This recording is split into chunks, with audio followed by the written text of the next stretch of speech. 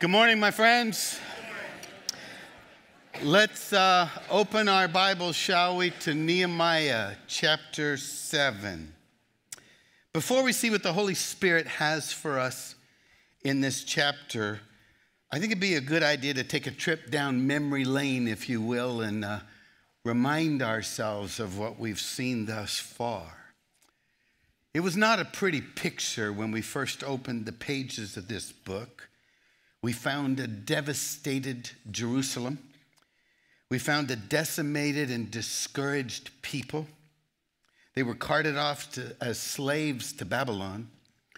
We get a little insight into what their emotions were like in Psalm 137. It records their life in captivity, and from their own lips they say, "By the rivers of Babylon, there we sat down and wept when we remembered Zion." Can you imagine being invaded by Russia, since Russia's always in the headlines, and having your neighborhood destroyed and you being carted off to Moscow? They write, "Upon the willows in the midst of it, we hung our harps." Harps are there for music. And they spelled it out in the next verse. They said, "Our captors demanded of us songs, saying, 'Sing us one of the songs of Zion.' But their response was, 'How can we sing the Lord's song in a foreign land?'" When your heart has been devastated, when your guts feel like they're in a blender, and you've suffered great loss and great grief, if you've been there, you know you don't feel like singing. Finally, they're given permission to go home. Janet and I were just on vacation. It was wonderful. It's one of the first times we've ever been away by ourselves. All the kids, college, are working. And it was amazing. But you know what? Inside there was this thing saying we need to get home. That great contemporary theologian Dorothy of Oz said it so well: "There's no place like home." Well, they got to go home, and they tried to rebuild their walls so that they could be protected. But twice they tried and twice they failed. Enter Nehemiah. He secures favor from the king, and not just favor, but provision from the king. He's going to give his own resources to rebuild the wall. He rallied the people against the threat of a very devoted and overwhelming group of enemies. And he got jewelry makers and perfume makers and homemakers and priests and even politicians to work on the wall. Amazing. And then there was internal division amidst the external opposition. And yet through it all, they rebuilt that wall in 52 days. Incredible. And now we go to chapter 7, verse 1. Look at it. Nehemiah says, "Now, when the wall was rebuilt and I had set up the doors, we had a great celebration. We killed the fatted calf. There was music and dancing and fireworks." Is that what the verse says? That's what I thought it would have said. That's not what it says. First thing we read, I put guards in place, gatekeepers. They're put in place for the purpose of protection. See, they've won a great battle, but the war isn't over. The enemies of God are still there. As I meditated on that, I couldn't help but think of Ephesians chapter 6, where it says, "Having done all, now stand." I thought of 2 John 8, "Look to yourselves that you might not lose that which you have gained." You see, the enemy's not going to quit, gang, and so neither can we. And so the war goes on. And the very heartbeat behind this war, you need to understand this. The pulse that drives Nehemiah to fight this very good fight is first and foremost a passion for God right behind it is a passion for people. You see, for 6 chapters, the emphasis of this book has been on a project, a task, something to do, build a wall. It was inspiring. It was encouraging to see the people of God rally and accomplish that. But beginning in chapter 7, the Holy Spirit turns our attention to the purpose of building the wall. The people that the wall was meant to protect. Beginning in chapter 7, the emphasis is going to shift from something to do to someone to know. One writer put it this way: a city is nothing without its people. You know, it's very interesting to me. We built a building about 5 years ago, but the same could apply for us. It wasn't about building a building. It was about providing for the people in that building. The wall, as important as it was never meant to be an end in itself, my friends. It existed to protect the people. They had rebuilt the wall. I would put it this way: now it's time to rebuild the people. In this chapter, we're going to begin to see the priority of people. Now, one of our greatest Bible study tools, if you've been with us for any length of time, is observation. Observation is a very simple tool, but a very powerful tool. And what it means is that we look at the passage and we read it and we reread it and we reread it, trusting the Holy Spirit to open our eyes for key words, repetition, verb tenses, very important, prepositions. Trusting the Holy Spirit to open our eyes to see the mind and heart of God that he wants us to know. And I want to tell you, observation is going to play a huge role in this study today. If you'll do that right now, if you haven't done it already, take a cursory, quick glance at this passage. And I think when you do that, I think you might come to the conclusion that it's very easy for us to not do a second reading, to skip over this chapter. In fact, I have some reference tools, some very famous theologians. If I said their name, you'd know them. And when I opened their books, they skipped this chapter. Now, I understand that. I really do. I don't want to be critical of them. It's what I would call one of those kinds of passages. A list passage. A list of people that we don't know. It's a list that doesn't even tell us what they did. Their names are very hard to pronounce, let alone remember. And to make matters worse, if you look at it, it's a long list. 73 verses long. Now, I want to assure you, we're not going verse by verse today. But neither are we going to skip it. I believe that to skip it would be a very big mistake. One writer, I am so indebted to him as I labored through this passage, asking the Holy Spirit, what am I going to do with this? I mean, my sermon prep professor said, and he said it over and over and over again, bore people with politics, bore people with business, bore people with sports, but don't bore them with the Word of God. And I looked at this passage and said, how am I going to pull that off? And I found this one guy, and he provided an incredible analogy that just leapt into my heart, and the Holy Spirit ran with it from there. He said that Nehemiah chapter 1 through 6 is like a movie on a big screen.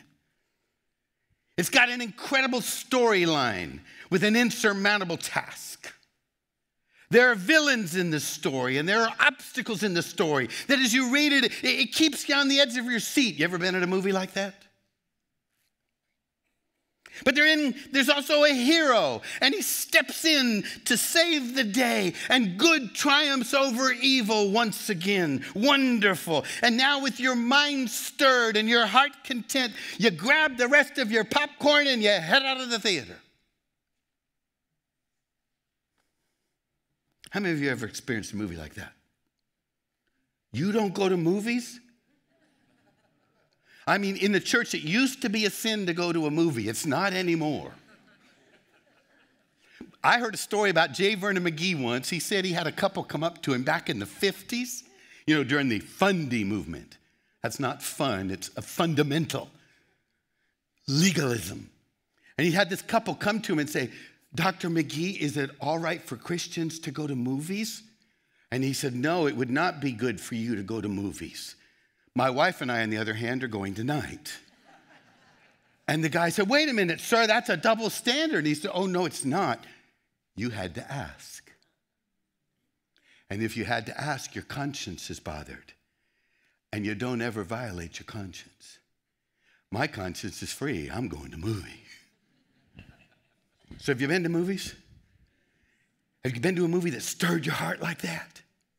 All right, let me ask you a question. When that happened, how many of you stayed for the credits? Can I see a show of hands? Not as many as watched the movie. The credits. In fact, looking at you, some of you are wondering what that is. Credits are where you learn who the people were behind the making of the movie. The editors, the sound mixers, the boom operators, the makeup artists, the cameraman. Why are they listed in the credits? Because without them, gang, there wouldn't be a movie.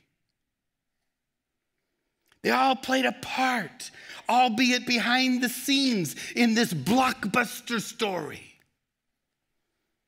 And that, my friends, is Nehemiah chapter 7. In Nehemiah 7, God is saying to us, I want you to stay for the credits. I want you to know who these people are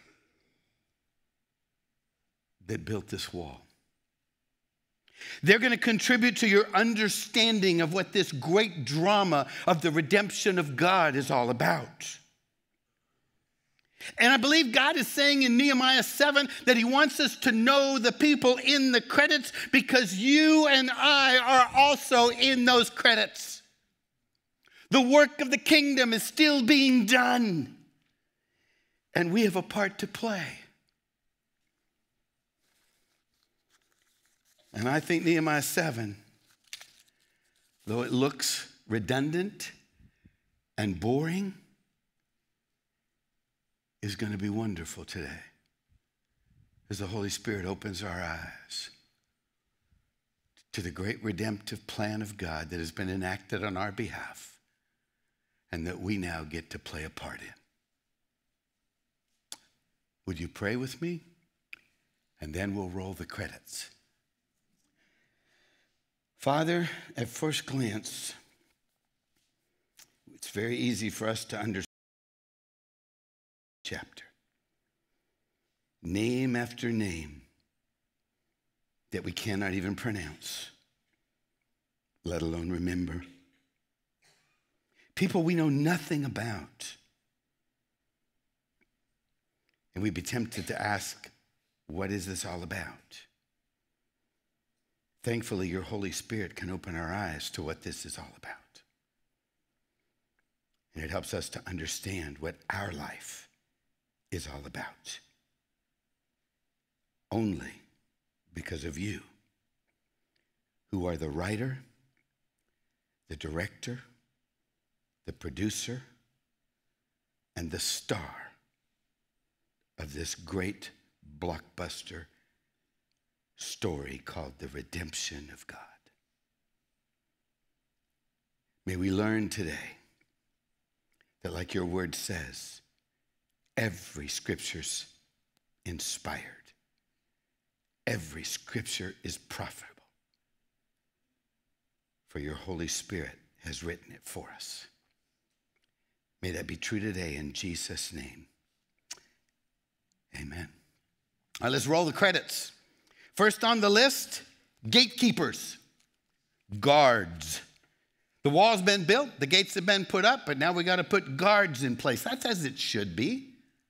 They should be first on the list. What good is a wall if you don't have people manning the wall, monitoring the gates with a twofold agenda?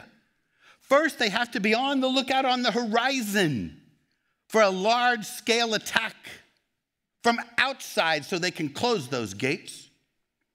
And secondly, they're to keep their enemies from entering the gates individually so that they might conduct terrorist activity. In my reading, I discovered that the Great Wall of China, 3,700 miles long, between 15 and 30 feet wide, 25 feet tall, was breached 4 times over the centuries. The fascinating thing to my mind was its walls were not scaled. Its walls were not destroyed. Its walls were not tunneled under. Every single one of those times, a guard was bribed to open the gate. See, my friends, a wall is only as good as the people who guard it. That's why I believe the Holy Spirit mentions them first. And he wants us to understand how dangerous the situation is. You see, once you build a wall, you can't let your guard down. The enemy's not going to quit. So if you look at verse 3, he also appointed guards in front of their own homes on watchtowers. This was an armed civilian militia. To put it in vernacular today, Nehemiah started the first neighborhood watch program.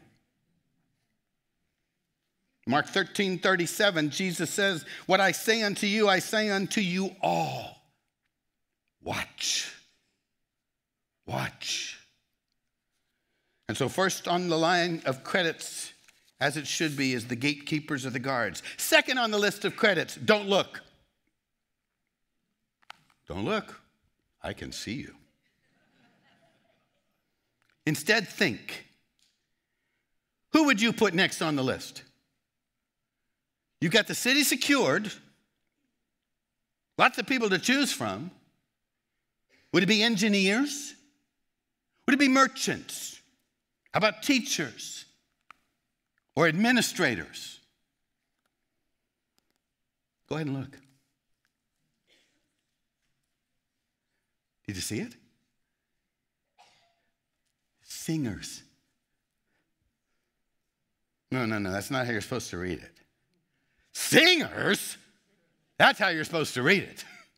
We've got a threat of war. You put the guards, and instantly you put singing. And next on the line of credits, Levites. There's a huge lesson there.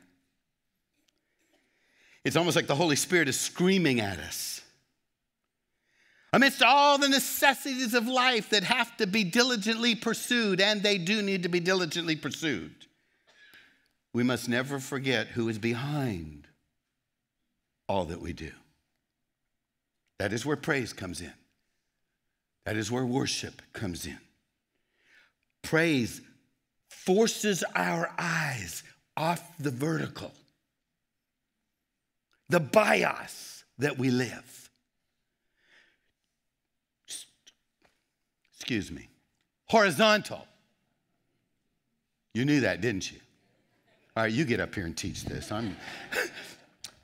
Gets our eyes off the horizontal, what we see, to go vertical to the God that we can't see, but who is there, offering himself as all that we need in the moment of faith.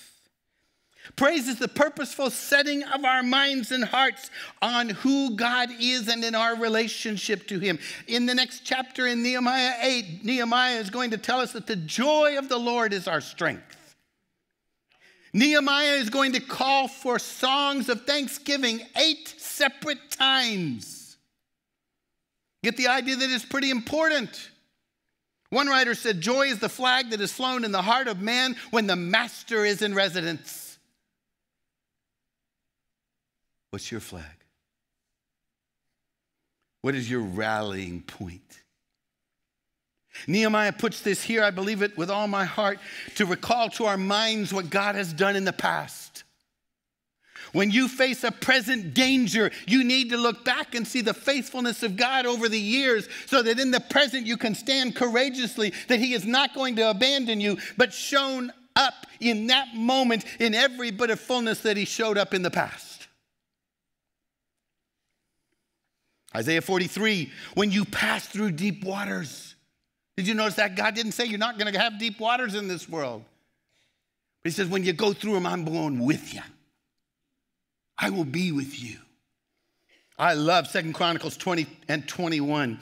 King Jehoshaphat, with a major threat of war. Listen to what he did. He appointed singers unto the Lord that should praise the beauty of holiness as they went out, keyword, before the army. And to say, praise the Lord, for his mercy endures forever.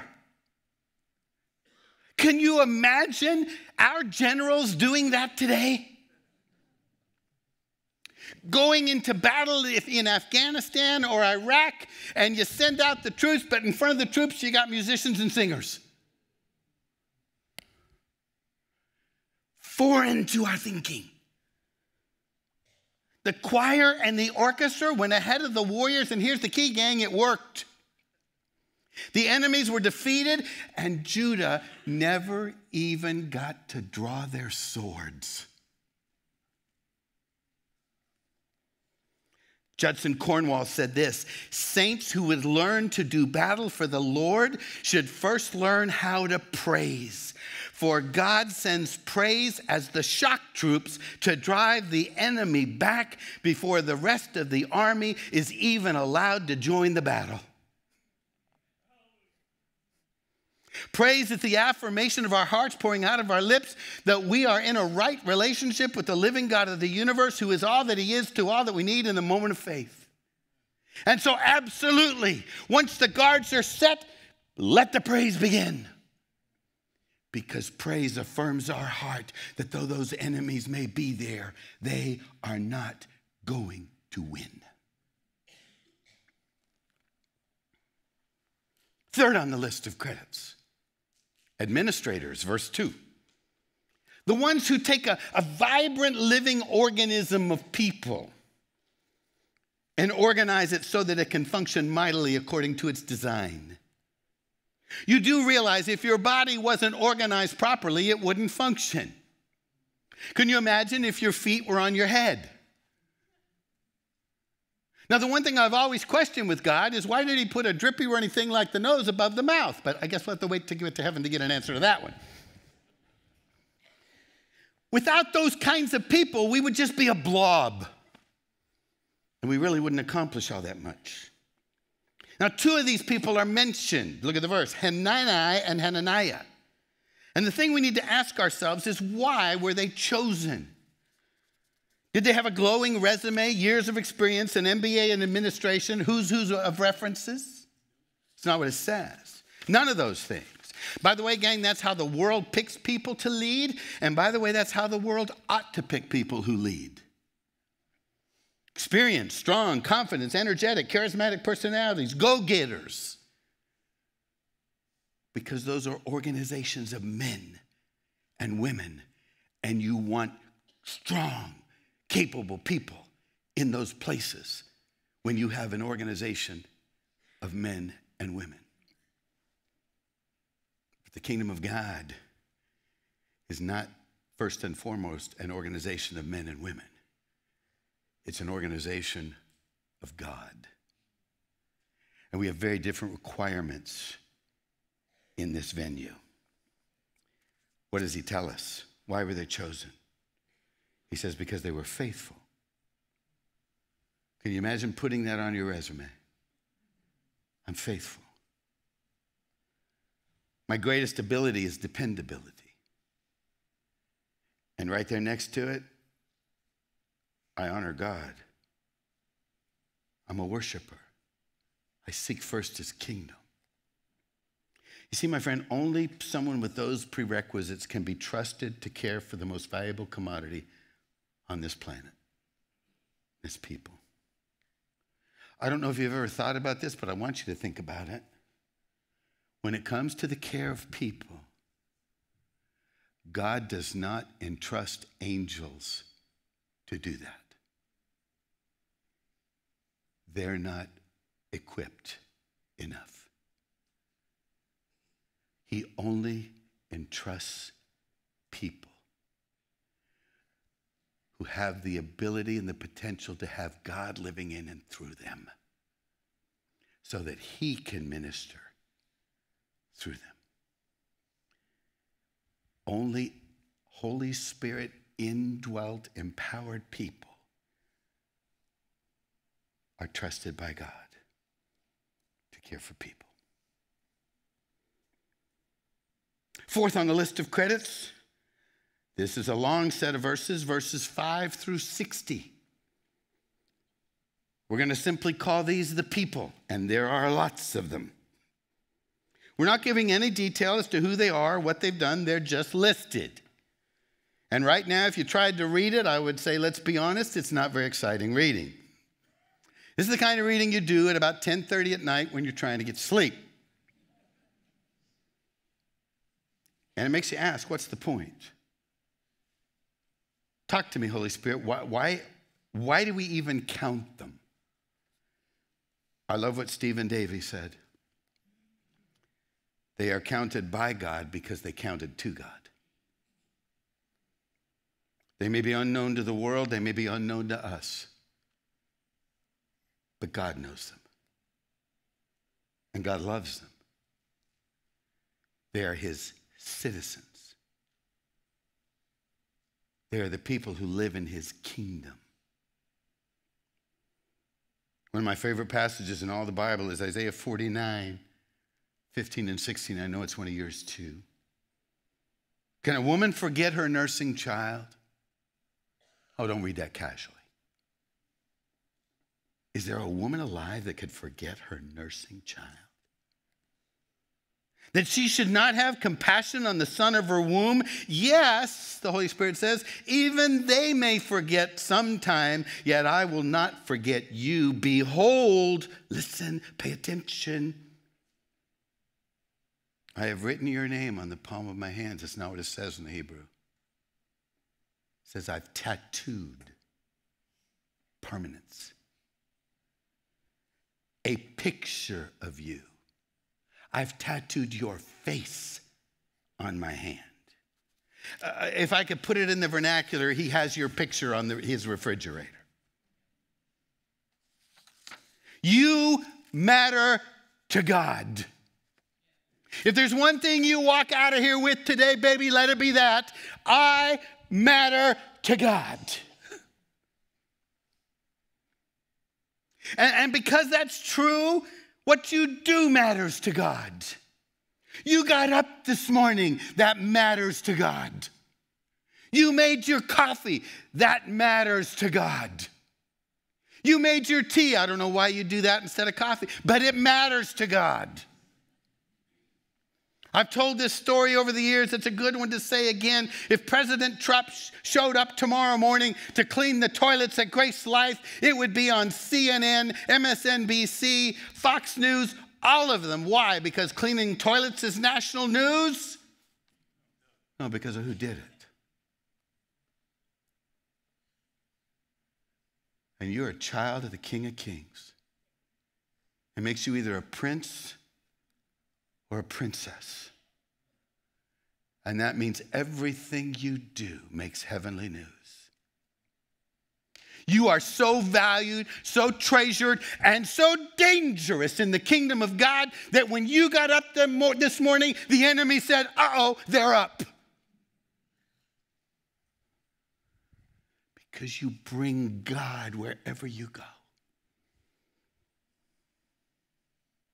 Fifth on the line of credits, verses 61 through 65, the priests. In their old covenant system, a priest was about sacrifice. Sacrifice is about forgiveness. Forgiveness is about restoration with God. And restoration with God is about access to God. So priests are the means by which people could be made whole so they could function the way God intended them to function, living from God, for God, unto others. Wonderful. 6th and 7th on the list of credits. 2 more groups of people, but these are not good credits. In verses 61 and 62, we have people who could not prove their heritage as Jews. You remember in 586, the city was leveled to the ground. That means all the municipal records were gone. They had no documentation of their lineage. And Nehemiah says, sorry, you're not allowed to live in this holy city. In verses 63 through 65, we got priests who can't prove that they are descendants of Aaron. And so they're not allowed to function as priests. You can't do the ministry because you cannot prove your bloodline. Don't read this casually, my friends. This is hard. It sounds so exclusive, and you know why? Because it is. It is exclusive. And I want you to ponder it and enter into it. Your family has lived for centuries in the promised land. Foreign invaders have destroyed your city. They've carted you off as slaves where life goes on as it will. But life is different now. It's strange. It's foreign. It's foreign food, foreign language, foreign money, foreign clothes. It's not home. Finally, after decades, you get to go home. And it's a treacherous journey, but you make it. You arrive at your destination. You've got a huge enemy hovering over you, threatening you. You live in constant fear, but you persevere. You sweat, you labor, you toil with little food and little sleep. Remember, they had to do double shifts. And you build those walls, you build them to protect you and your people. And now Nehemiah says, because you can't find a birth certificate, the very walls you built are now going to keep you out. Is that fair?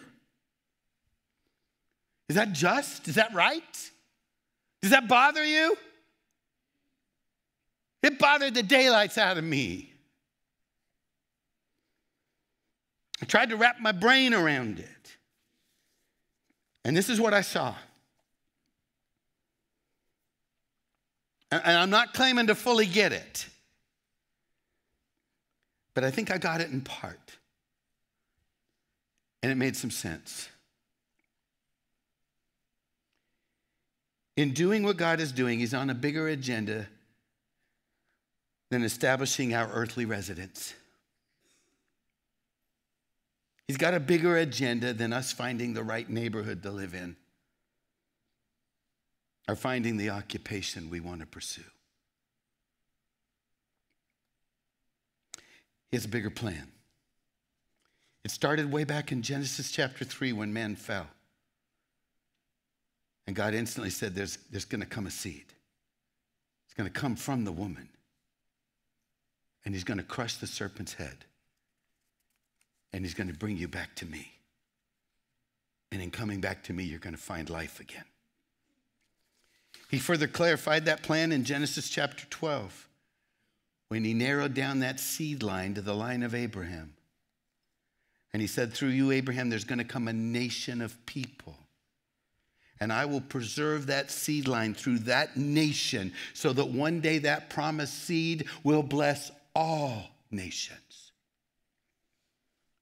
The point I'm making is that God had to protect the seed line. He couldn't let the seed line be corrupted.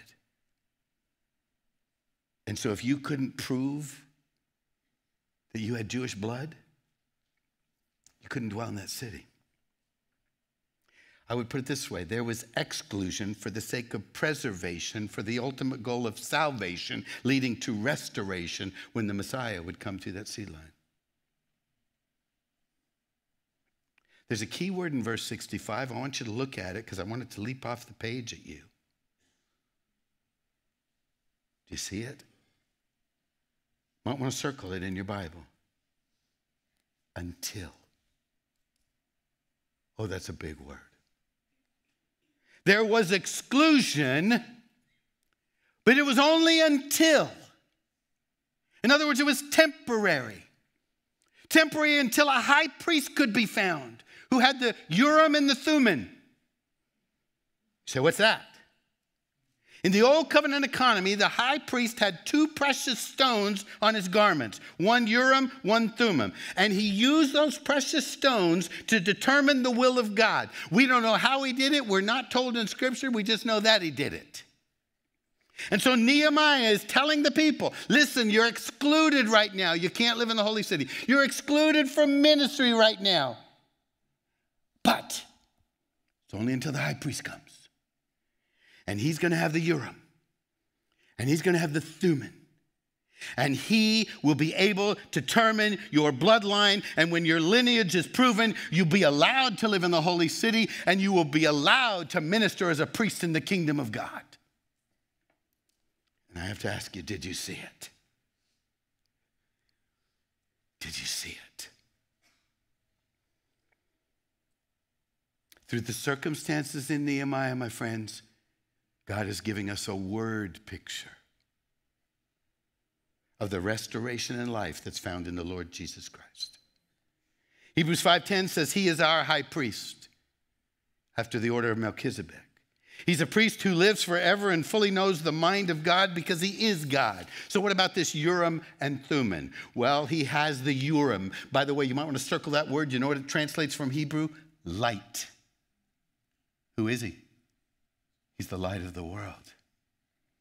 You might want to circle the word Thummim. It means perfection. He brings the light of his own life into the world so that he can make us perfect and righteous once again. So that we can live in the holy city and function as priests in the kingdom of God. You and I were the outcasts. But through that high priest, we enter in. Do you see it? He can change your bloodline, my friend. From a son of Adam or a daughter of Eve to a child of God. He can give you the birth certificate, the proof that you're a child of God,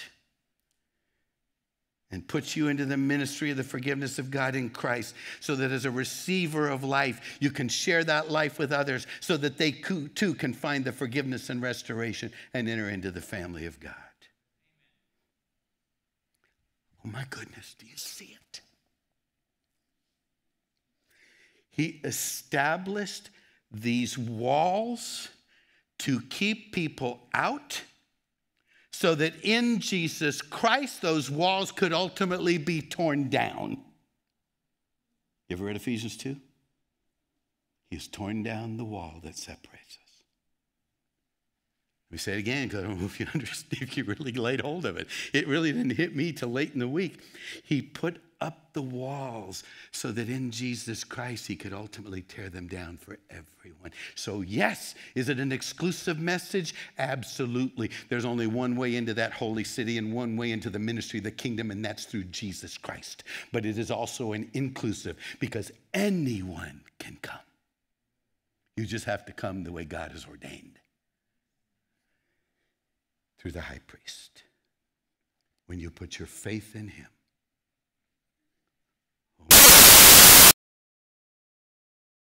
What do we say to this passage? How do we appropriate it? Well, I got to ask the question. Are you living outside the holy city right now? Are you a disqualified priest? Do you lack the bloodlines to become a child of God? You see, just like Nehemiah has a list of names, God has a list of names. And if your name isn't written in God's list, you will not be in the holy city. Is your name on that list? So, well, Frank, I don't know. Well, that's not really the issue. The issue is you can get your name on that list right now. Right where you sit. You say, how?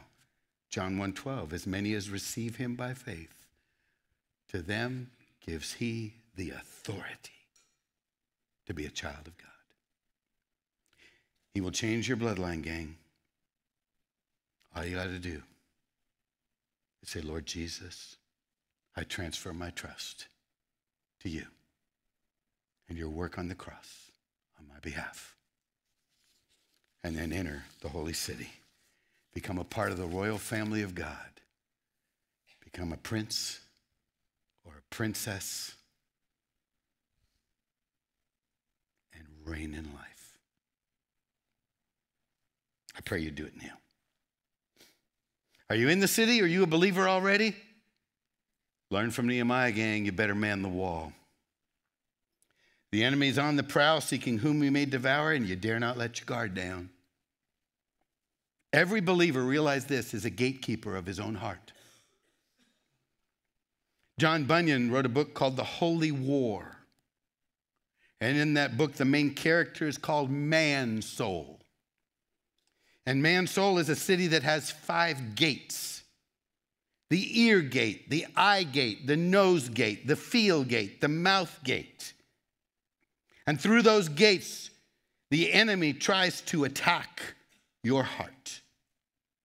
He'll sew up something to your eyes to entice you away from God and to find another source of life.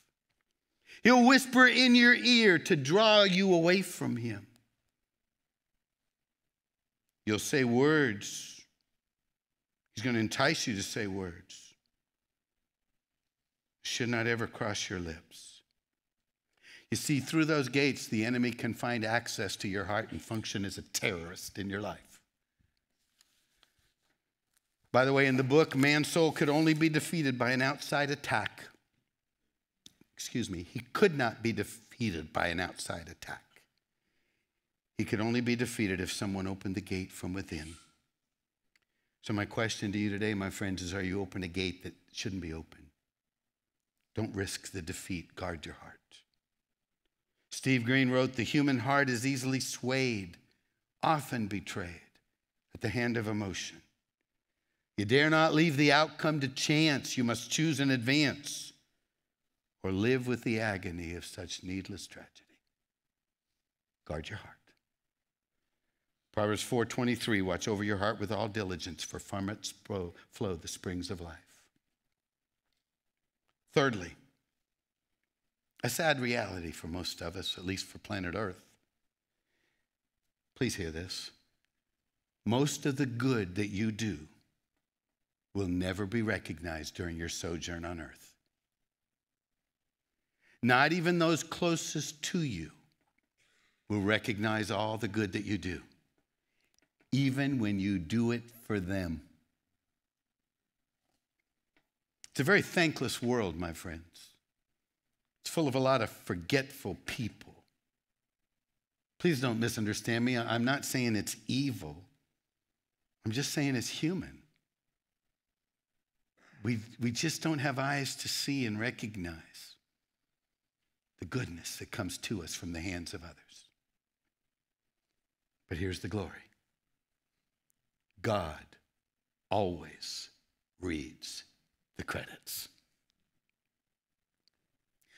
God always reads the credits.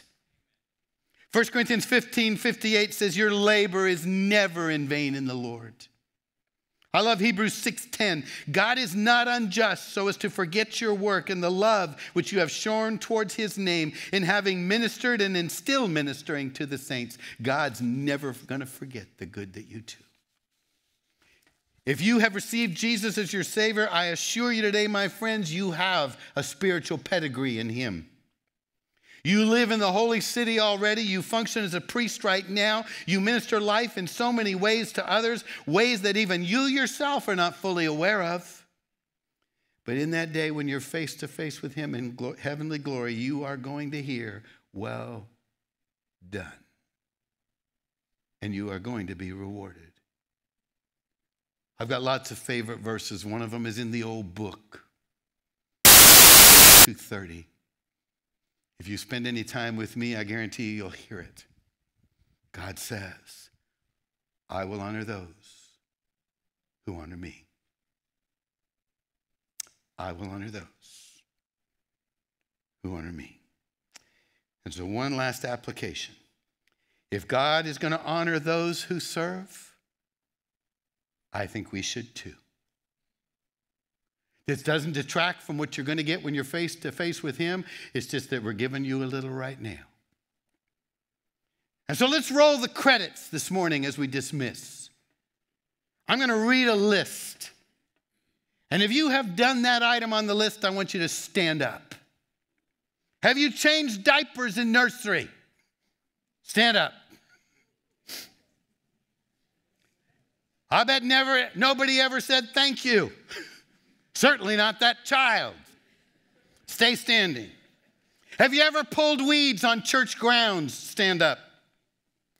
Have you ever counted the offering? Stand up. Have you ever cooked a meal for someone else? Stand up. Have you ever made the coffee for the saints? Stand up. Have you ever helped park cars? Stand up. Ever served food at church events, stacked chairs, mowed lawns, taught Sunday school, stuffed brochures, ushered? Stand up. Have you ever spoken a kind word to the saints? Stand up. Have you ever reached out to a visitor to make them feel welcome? Stand up. Have you ever sent a sympathy card for those who suffered loss? Ever sent a card of encouragement or thanksgiving? Have you ever cleaned up spilled church punch? Stand up. Watch this one. Have you ever given up your seat in the auditorium that you have had for years? It has your unwritten name on it. And you gave it up so a family could sit there. Would you please stand up? Did anybody see anybody stand up? Have you ever given financially to the cause of Christ? Stand up. Have you simply been kind? Stand up. This one should nail everybody. Have you ever prayed for someone? Then please stand up. My friends, these are heavenly front page deeds. Front page news that make up the drama that is playing on the big screen called the story of God's redemption of mankind. And your name is in the credits as those who did those deeds and played a part in the making of this great drama called the church, the body of Christ. So I want to take just a minute and honor these dear people who so often go unnoticed. Would you praise them?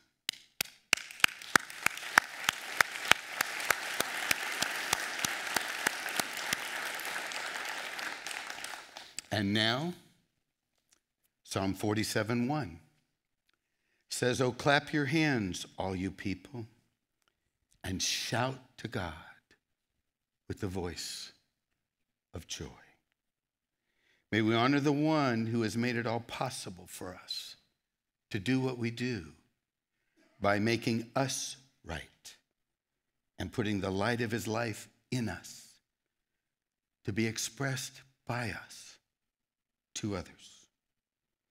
Put simply, I want to roll the credits for God with a thunderous applause and a mighty shout. Would you do that?